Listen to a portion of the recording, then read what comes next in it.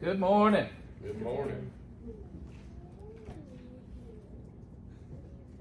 Appreciate everyone being here this morning. It's good to see the Burks. They have been friends of Janice and I for a long time. They're much younger than we are, but I've known them for a very long time.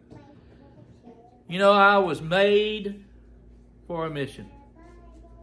Acts chapter 1 and verse 8 says, "But you shall receive power when the Holy Spirit is come upon you, and you shall be witnesses to me in Jerusalem and all Judea and Samaria and to the end of the earth."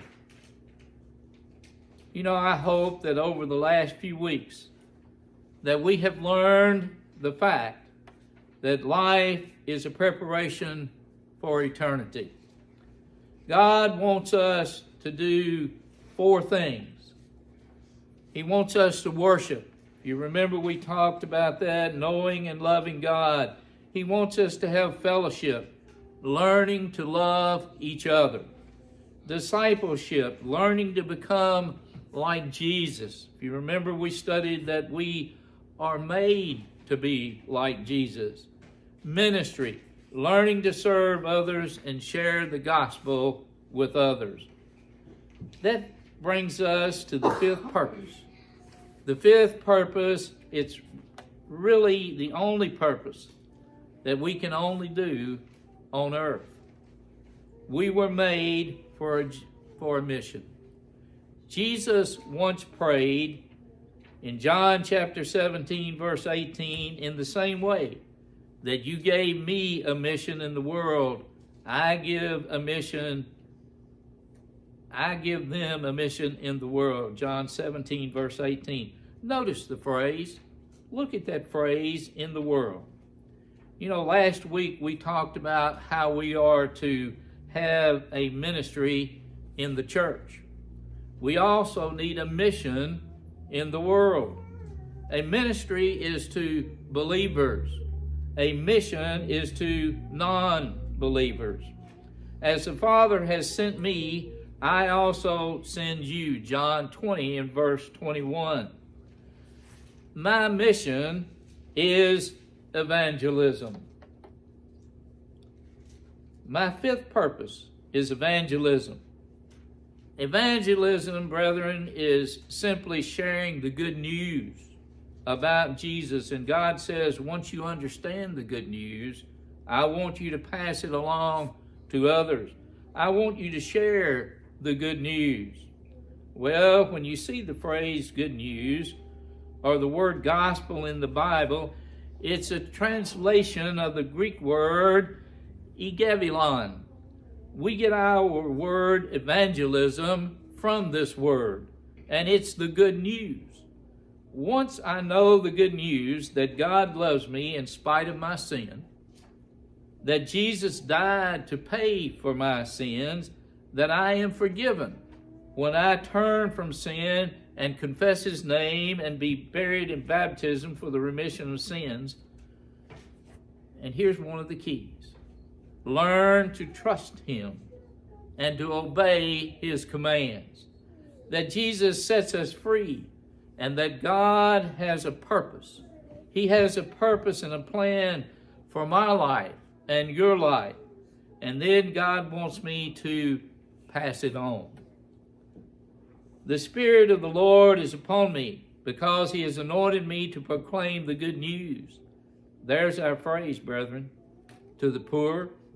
Now, just what is that good news? He has sent me to proclaim liberty to the captives, to set the liberty those who are oppressed. Luke 4, verse 18. Liberty, freedom. God wants to set people free. Where am I supposed to share the gospel? Where am I supposed to share the good news? You will receive power when the Holy Spirit has come upon you, and you will be my witnesses in Jerusalem, in all Judea and Samaria, and to the ends of the earth. Acts 1, verse 8. Look at the word witnesses. God's not looking for defense attorneys. And you know, we don't have to defend God. And he's not looking for salesmen. You don't have to sell God. He is looking for our witnesses. What's a witness? It's someone who just says what they have seen. I saw this and I saw that. That's all I know. And that's all God is looking for. He says, I just want you to tell people what's happening and happened to you. Tell people what I've done in your life. Tell them about the differences that I have made in your heart. Where? I start at home, to the people close to me. I go to the people nearby. Why does God want us to do this? Why do you think he wants us to do this? Because people are bound. People are enslaved. They are not free. And God is building a family of free people. He wants more and more people to be free, to be his children, to love him, to glorify him, to spend eternity with him. He wants people to be set free from addictions, from past hurts, from sin and selfishness, and also from Satan. That's why Jesus came. He came. God has chosen you, and he's chosen me to complete the mission of Jesus Christ. He's saying, I want you to finish it. Maybe you've heard the story. I read this story about Jesus returning to heaven after dying on the cross. And you know, and he had risen again. An angel comes to Jesus and he says, okay, now what? Who's going to fulfill the mission now that you're here? And Jesus said, I left my followers to carry on the mission. And the angel says, your what? Your followers? You know, they're not very reliable.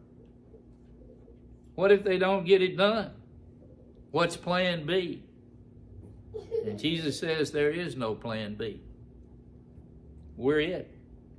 Being on a mission to join with Jesus and setting captives free is the greatest privilege that we've ever been given. We are in and on making history. You know, 3 places to be on a mission.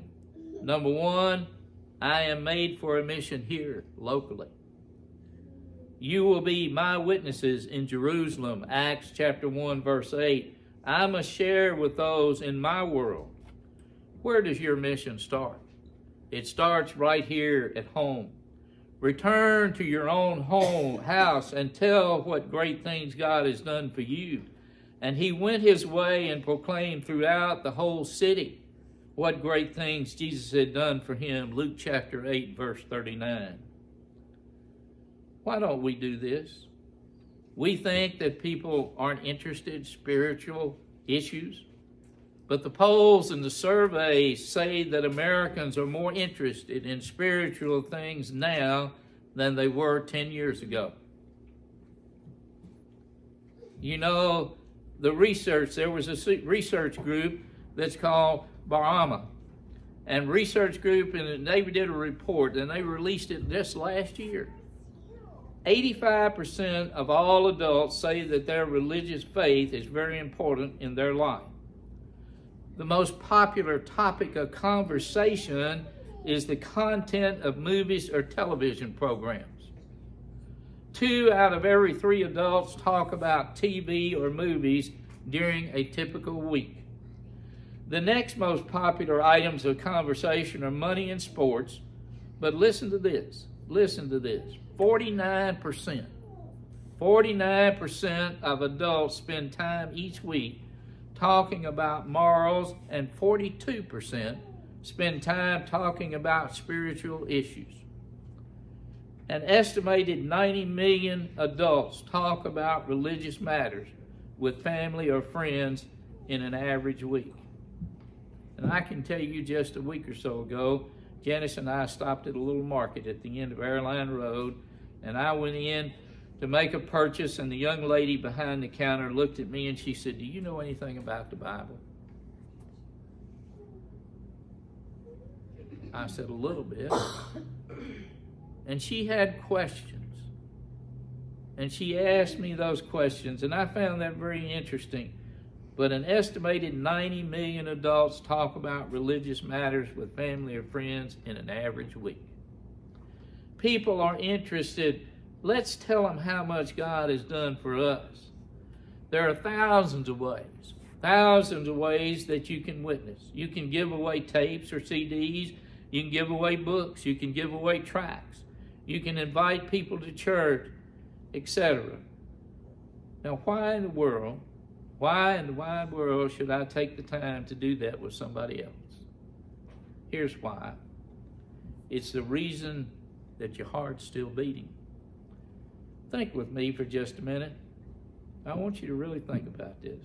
Why doesn't God take us to heaven the moment that we become believers? Have you ever thought about that? We can worship in heaven. We can fellowship in heaven. We will be like Jesus in heaven. We will have a ministry of serving God in heaven. But what we can't do is tell people who aren't free how they can be free. What we can't do is share the good news with people who don't know it yet. The only reason we're left on this earth after we have come to Christ is because God wants us to share the good news with people who haven't heard. The Lord is not slow in keeping his promises, as some understand slowness. He is patient with you, not wanting anyone to perish, but everyone to come to repentance. 2 Peter 3, verse 9. Jesus Christ was stretched out on the cross, dying a cruel death. And he says, this is how much I love you. And all the people you work with and all your relatives that haven't been sent, that you haven't taught the gospel to yet, and all the people in your neighborhood, I love them this much. We don't want the Sebree Church of Christ to grow for our benefit. We want it to grow because more people need to be set free. And how can we help more people meet Jesus, be forgiven, and be set free? Become passionate followers of Christ? Right question. When we forget that we were made for a mission, when we fail to evangelize, we're saying to the world, hey, I'm in. Best of luck to you. Hope you make it. But that's not the spirit of this church. I believe that all of us here at the Sebree Church of Christ are deeply interested in spreading the gospel of Christ. Let's make 2023 the year that we grow. Why do we want to do this? Aren't we busy enough? We care because Jesus cares. We want to go to heaven and take as many people with us as we can. Number one, I am made for a mission here locally. Number two, I am made for a mission there regionally. It's not enough for us to care about the people who are around us. We must dare to reach beyond our own little world. Love demands that we move beyond our comfort zone to people with different backgrounds, different educations, different languages, different cultures. You will be my witnesses in all Judea and Samaria, Acts 1, verse 8. Our mission has such eternal consequences. Heaven and hell hang in the balance, and that we must be willing to take risks across different cultures to get the message out. If you had the cure for cancer, you'd be shouting it out. You know, it would be criminal to keep it a secret. But we have something even more important than that: the way to eternal life.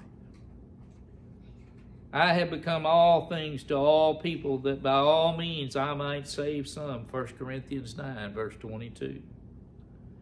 I don't just seek to reach people who are like me. We build bridges, not walls. We must dare to reach beyond our world. When you read about Jesus, it's pretty clear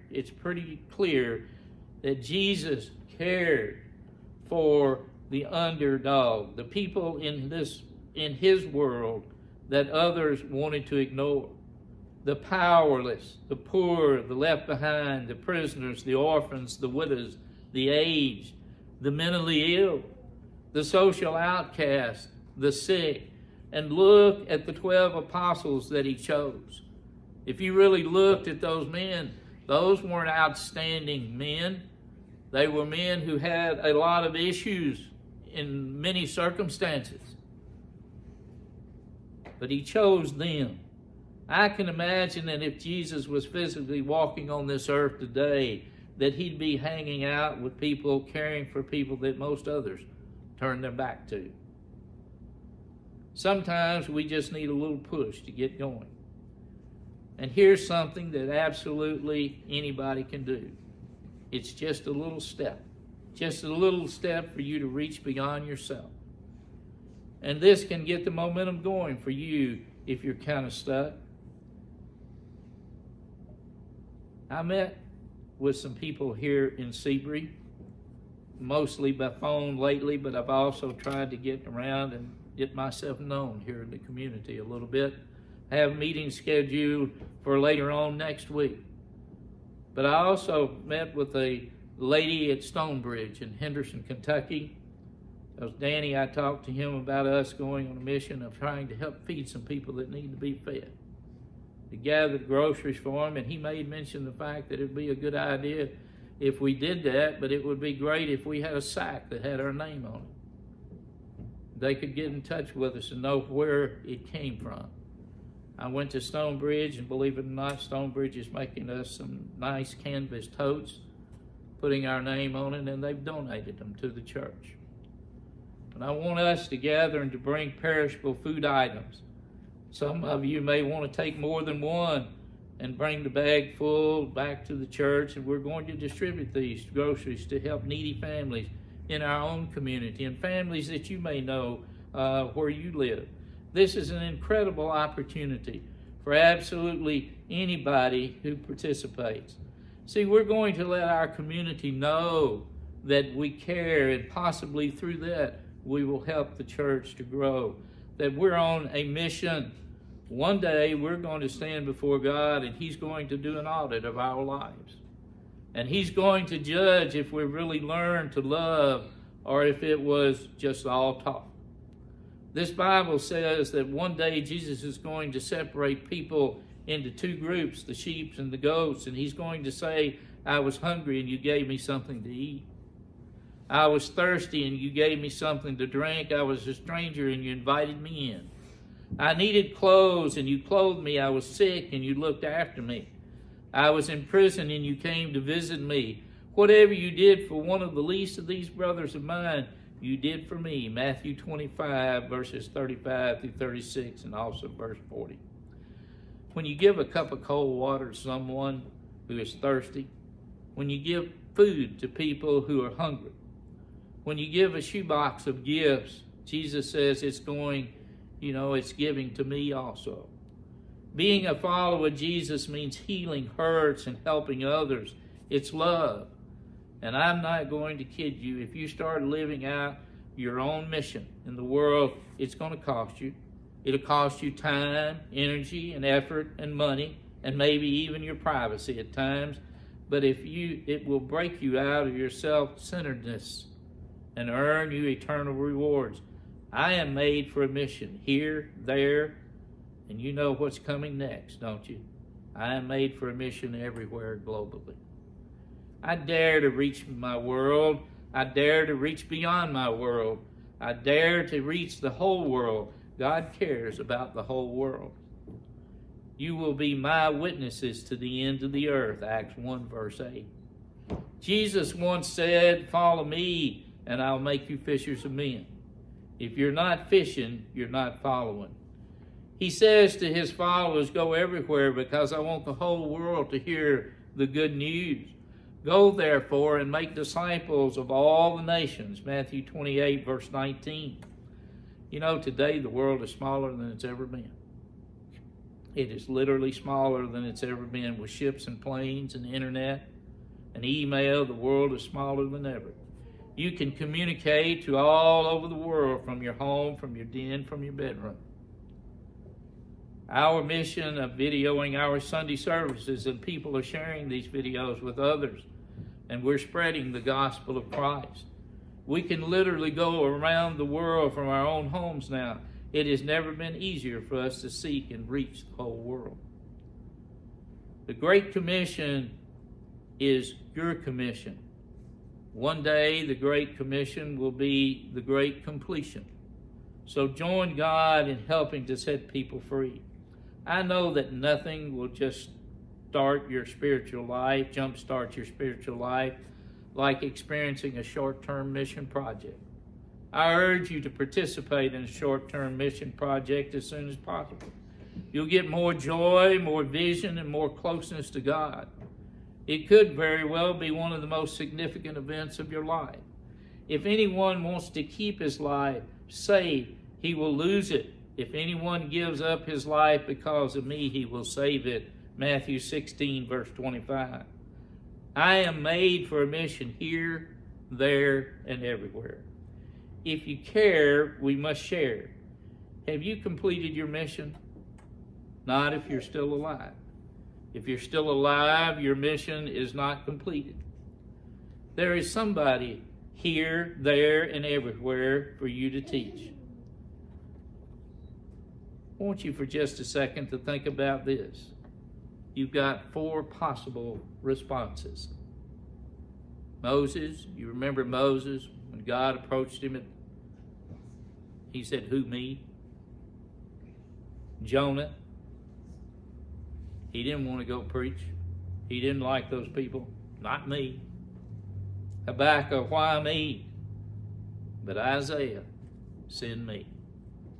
You will never regret saying, "Send me," to God, because God will use you to set people free. A point to ponder. My goal to go to heaven and to take as many people with me as possible. A verse to remember. You will receive power when the Holy Spirit has come upon you, and you will be my witnesses in Jerusalem and all Judea and Samaria and to the ends of the earth. Acts 1, verse 8. A question to consider. What steps should I take to share my faith here, there, and everywhere? If you would, for just a second, and we're fixing to close, would you bow with me in a word of prayer? Our most gracious Heavenly Father, I do so much want to fulfill the purpose for which you made me. Today I embrace that 5th purpose, my mission to tell others. I want you to use me anytime, any place, any way, here, there, and everywhere. I want to bring others to you so you can set them free. I want to be a part of what you're doing in the world. I want to build my life around your eternal purpose. In Christ's name, amen. If you're here today and have never confessed his name and been baptized for the remission of sins, think seriously about doing that today. If you have already done that but are living your life controlled by this world, come this morning and ask him for forgiveness and to take up your place again as one of his children. And then strive to be obedient to him. If you have need of the gospel invitation, won't you come while together we stand and sing? Is standing, patiently drawing near, in trust with